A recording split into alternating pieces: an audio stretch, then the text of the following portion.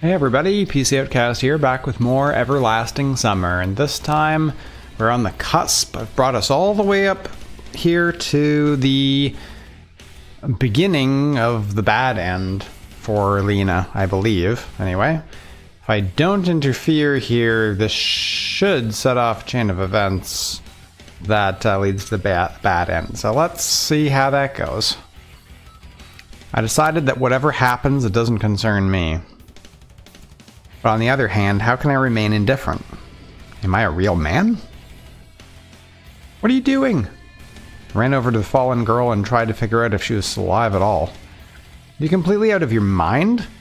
If you want me to leave, to shut up or do anything else, fine. But this is turning into a complete madhouse. Maybe you need a straitjacket so nobody else will get injured.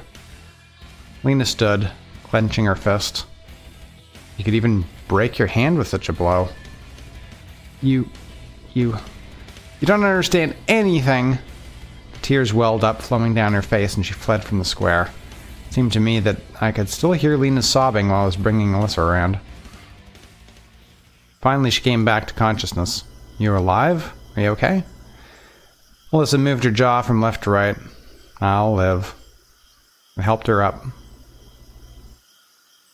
I told you about her. Well, that doesn't matter now. You have to get to the infirmary. Okay, we can skip this part. Don't skip too far. Just in case. Oh. Wait, did I miss something there? List can refuse. Somehow I woke up in my apartment. Okay. It didn't trigger any emotions at all. Yet another day of my life, that's all. I got out of bed, went up to the computer. A message window flashed in the taskbar. Sat down, stared at the monitor. Somebody wrote me. Means somebody still needs me. Oh, this is the wake up part. Okay.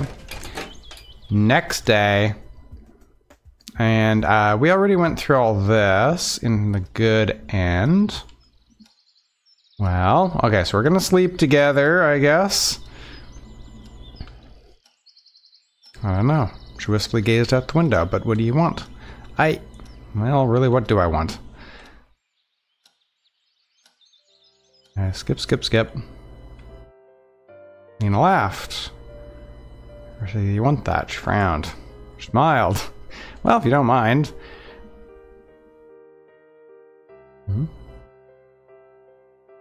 Hold on. Don't you think that this is way too fast? Why? She smiled and looked at me in such a way that I immediately felt ready to drown in her eyes. You're sure, aren't you? I am, I whispered quietly. That exact moment, I truly loved Lena. I wanted to hold her tighter and never let go. And she felt the same, of course. Time flashed by way too fast when we became one. When I woke up, it was already dark outside. I got out of bed, put on my trousers, and had a stroll around the room. What was that? Just an animal instinct, or maybe it was something more. No, it's all wrong, completely wrong. I'm stuck in this camp, I've lost my chance to get out of here, and most of all, I'm with a girl who probably has a split personality. Okay, we already read this. I gave Lena a gentle nudge on the shoulder. She opened her eyes. Good morning, well, evening, in fact. Hi, she smiled tenderly. Time to get up, sleepyhead. Are you in a hurry? Well, no, but we're completely alone together in this camp. So what? She took a good look at me. Well, nothing. When will Olga return? Is it that important to you? She got a heavy look on her face. Well, without food, we're gonna die here. I laughed. You're free to leave then. She looked away towards the wall. But how can I leave? On the bus, of course. There are no buses here. Then why do you think there's a bus stop for a bus route 410 here? Frankly, I don't know. I told Olga that I had some matters to urgently resolve here with you and we'd come later. What? I felt like I'd been struck by lightning. I didn't know what I should be more surprised about, the fact that there are buses passing here or by the fact that the camp leader agreed to leave 2 pioneers behind in an empty camp just like that. What I said? You mean that we can leave? Go on, no one's holding you. She said all that that while sitting utterly still. In fact, so still that her words gave me a grave cold chill. Okay, I'm sorry that I reacted that way. It's just everything that's happened today has been a total surprise for me. You didn't look too surprised a few hours ago. I've probably said something wrong. Completely wrong. Well, don't get offended. We won't be staying here till the end of times, right? If there's a way to leave. Lena didn't say anything. I looked at her back and tried to understand what she's thinking. Fine. She exclaimed cheerfully after a pause, then jumped off the bed and started to dress quickly. Come on, pack your stuff. Meet me at the square in 10 minutes. Lena leaned over and gave me a passionate kiss. All right. I stepped out of her cabin and ran to the camp leader's cabin. Frankly speaking, I had almost nothing to pack. I tossed my winter clothing in a bag, shoved my phone into my pocket, and headed to the square. 15 minutes have passed already, but Lena still wasn't here. I justified it with the fact that she has lots of stuff to pack, and accordingly she needs much more time to get ready. However, she didn't come even in half an hour, and I started to suspect something. My legs ushered me to her cabin before I realized it. Flung the door open and saw Lena lying on the bed.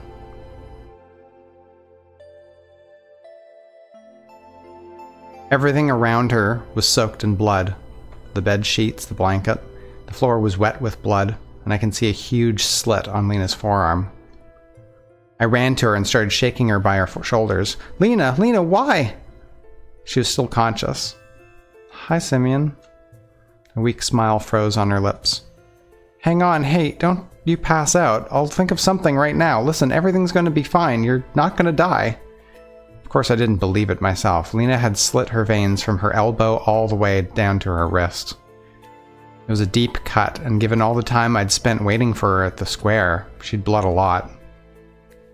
Probably even an ambulance wouldn't do anything by now, and here in the empty camp, away from the world, Lena had zero chance of survival. How stupid can you be? I embraced and held her tightly. Tears were running down my cheeks, disappearing in her hair. I've never cried so hard in my entire life. Fool! Why did you have to cut down the road? Everyone else does it across the street. You cut down the road. Sorry. It happened as it did, she muttered faintly. But why? Why? I'm tired. So tired. Lena went silent. I looked straight into her eyes. She was still conscious, but the last flicker of life was quickly dying in her. I'm so tired of it all. Wearing a mask. Suffering. I just wanted to be with you, but you left me too. I never went anywhere. Here I am. Why? What have you done? I'm sorry. I was choked with tears, unable to say anything. I'm sorry. I'll be seeing you later.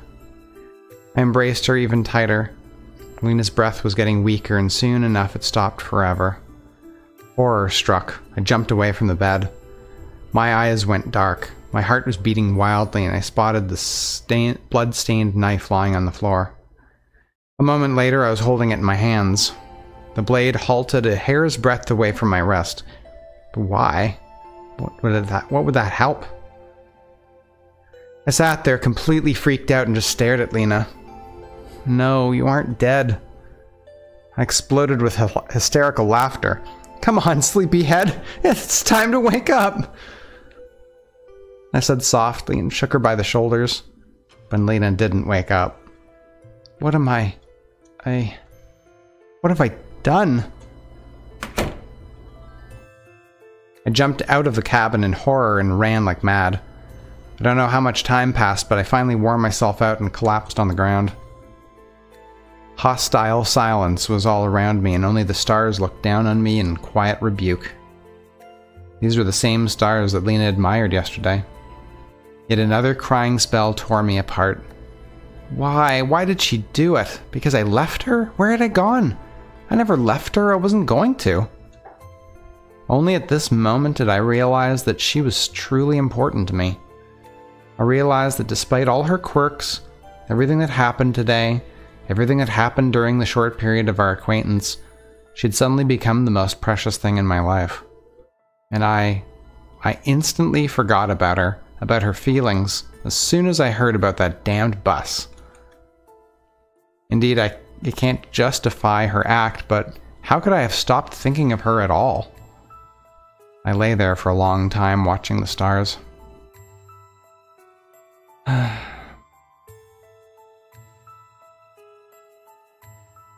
The trees were peacefully swaying in the gentle night breeze above my head.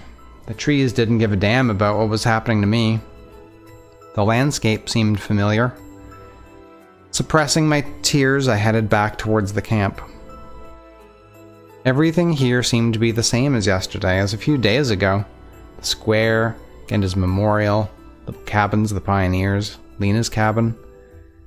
I was all torn up inside. It felt like the pain would tear my body into millions of little pieces any moment now. I fell to my knees and began punching the ground until my fists were completely stained with blood. If only I'd realized just a bit earlier. Just a moment earlier. I'm not asking for more. She was so... Even the slightest of hints was enough for her. Only at this moment did I realize that Lena had died. And if part of me had died with her, probably the part of me that I would call the best. I came to my senses after a while, standing in her cabin. The blood had dried up already. The moonlight was no longer reflecting in it. I went to her bed and sat down next to Lena's body. I was terribly afraid to be here, but I felt that I had to tell her something. "I'm sorry," I started. It's far too late, of course, but if you can hear me out there somewhere, just remember, please, I'll love you forever, for the rest of my life. And that was the plain truth. Sorry that I ignored your feelings. I'm sorry that I always thought about only myself. I'm sorry for everything. It was me who should have died, not you. I covered her body with a blanket and slowly left the cabin.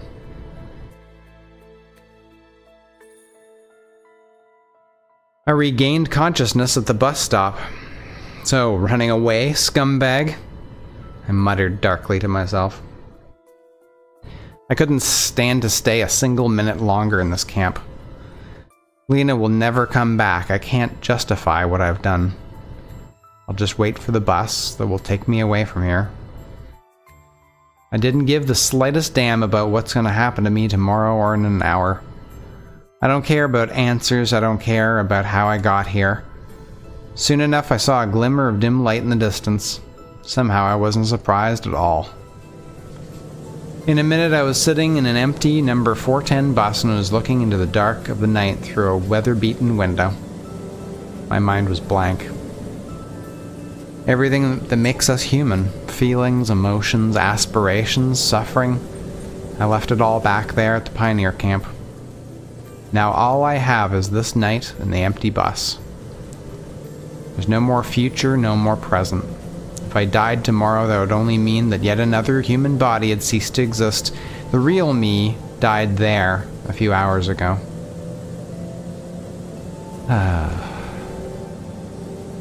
What an ending. I don't know how much time passed, but the fatigue overtook me. I wasn't going to fight it, as it made absolutely no difference whether I'm sleeping or awake. I could barely hold my eyes open, and soon enough I passed out.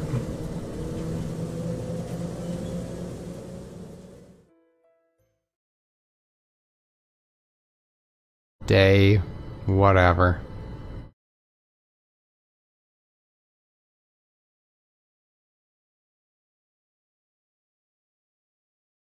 There are moments when reality becomes unimportant, insignificant, unworthy of attention. There are moments when your spiritual torment overshadows everything else. And even if the world ended, you would not notice. If a knife were to pierce you, you would not notice. Even boiling for eternity in the cauldrons of hell would seem like just a minor inconvenience. After all, there are problems more important than that. When I opened my eyes, I realized that something was wrong. It took a while for clarity of thought to return. Finally, I realized that I'm not in a bus, but in my old apartment. Well, that was to be expected. As if I'd spent a whole week preparing for an exam and at the last minute had spectacularly failed. And the result of this failure was my return to the real world. However, now it didn't seem any more real to me than the Sovielna pioneer camp. No wonder. Reality is what you hear, feel, touch, and taste. And all that was really there. That world was real to the smallest detail. Sometimes it seemed more like it was my past life that was a fiction. And now I have to remember how to exist here. Though why? If I felt like a man who'd been thrown out of a car, I felt like a man who had been thrown out of a car at full speed without even noticing it, and was left lying on the roadside with broken arms and legs while the car disappeared into the night, taking with it the last traces of hope. Lena. Her image surfaced in my fevered brain so clearly that I wanted to cry unbearably. No, I wanted to shout, tearing out clumps of hair, smashing my fists on the wall while making inhuman screams. However, my soul was empty. I tried in vain to find at least the echoes of pain, guilt, or pity for her, but nothing came. I was just lying there and staring at the ceiling. I was not at all interested in how and why I came back.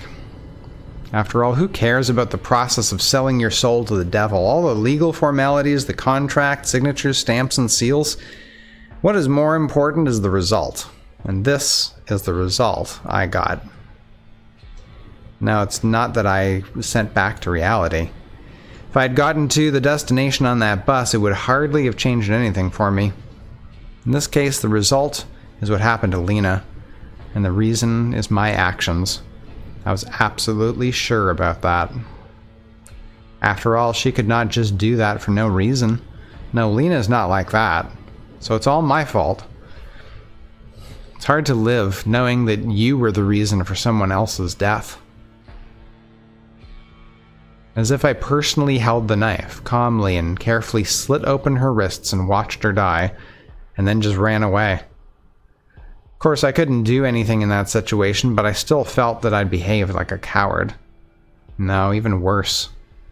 Although, does it really matter what the best definition of my actions is? I cursed myself for remaining so calm while thinking about the situation. After all, I should be mourning Lena and blaming myself, but now nothing is up to me. If I was not able to back then, I started shivering. My body was trembling and it was getting hard to breathe. Self-preservation instincts overtook guilt for a while and I staggered to the kitchen to drink a sedative. They can always be found in the cupboard of every antisocial person like me. Once I'd taken half the tablets that were in the packet, I returned to the room and turned on the computer. Remaining in silence was unbearable. I played the first random song and soon realized that it was probably the most depressing piece of music I had on my hard drive. However, I didn't want to turn it off. The background noise helped dampen my thoughts. I had to decide what to do with my life next. I was sure about one thing. Everything that happened in the camp, my appearance in it, my unexpected return, I didn't care about any of it. And not just that, I didn't care about the context or the reasons for those events either. The only thing that mattered was Lena. I horribly stumbled over the word was. Indeed, she's gone. Of course, it's possible that it was just a dream and she never existed in the first place. But then again, our real world could just be someone's raving delusion as well. Why not? If people suffer from losing their loved ones here, why should I think of Lena's death there as just the result of my sick imagination? I saw it all with my own eyes. I felt the shock, fear, and fright. Damn it. For me, it's not that it was reality. It still is reality. Is and will be. And I'm sure I'm not daydreaming. That would be better if I'd dreamt that. The dreadful howl of guitars boomed from the speakers. It sounded like a requiem for me. Now I have to live with a sense of guilt? No, I won't take it. My mind wasn't exactly a paragon of stability, but not even a man with a stable mind could withstand shocks like this. And I suddenly feel that I'm going mad. I already feel like I'm going mad. I tried to suppress all these thoughts. No, not to forget, just to give myself some rest. Just for a minute. But it didn't work. Pain racked my body again and again. I was already starting to feel it physically. However, physical pain's always weaker than mental. I fell to the floor, clasped my knees, and began rocking back and forth in a fetal position. Blood pounded in my head so heavily that it felt like my skull would shatter any moment now. I hit a table leg, and a little candle rolled out from under a pile of papers. A little one, 20 centimeters long. It was bent at almost 90-degree angle, but still retained its shape. The wick protruded from one end. Searched for a lighter and lit up the candle. Let it be in the memory of Lena. Maybe in another world she's feeling better than...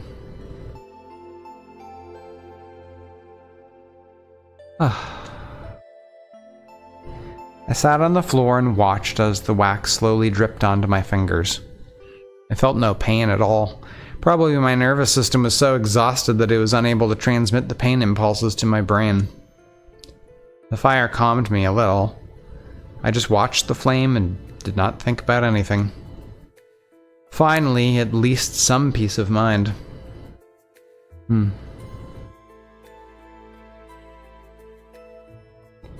Candle was halfway done. Suddenly I imagined that my life is this very candle. Not just mine, any person's life. All that we have been given from above is its full length.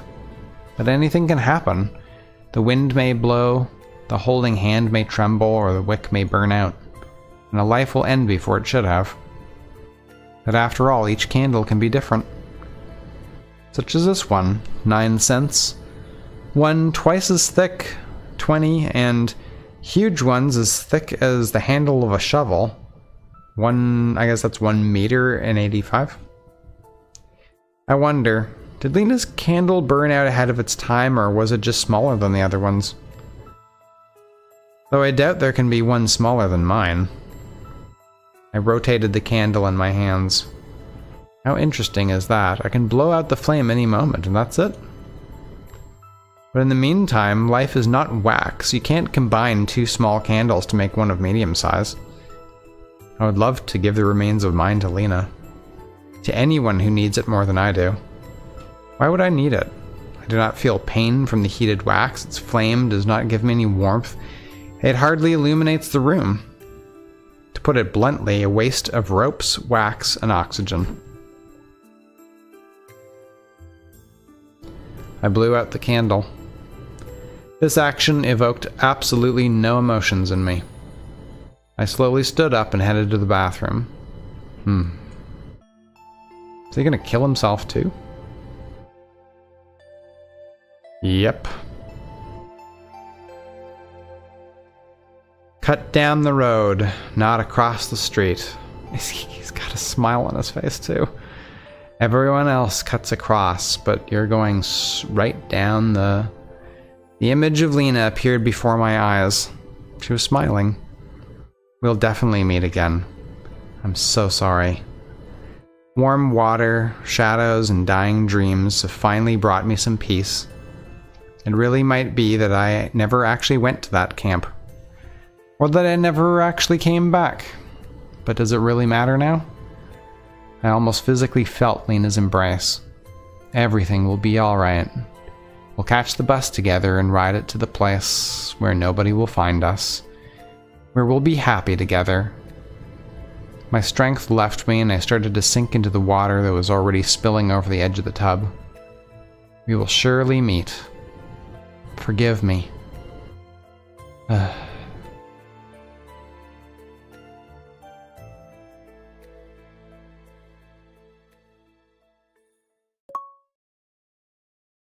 It's down the road, not across the street. Oh, God. Every story has its beginning and its end. Every story has its own outline, synopsis, contents, key points, a prologue, and an epilogue. And there's no book which, if you read it again, would not reveal new details you didn't notice before. Every story has its beginning and its end. Almost every.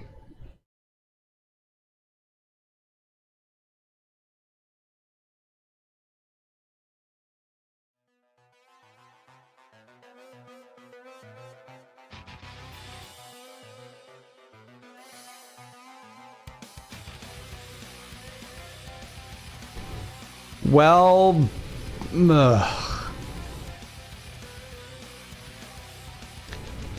yeah, that's one of the bad endings. I'm sure there's all kinds of good stuff still waiting ahead of us with the other bad endings.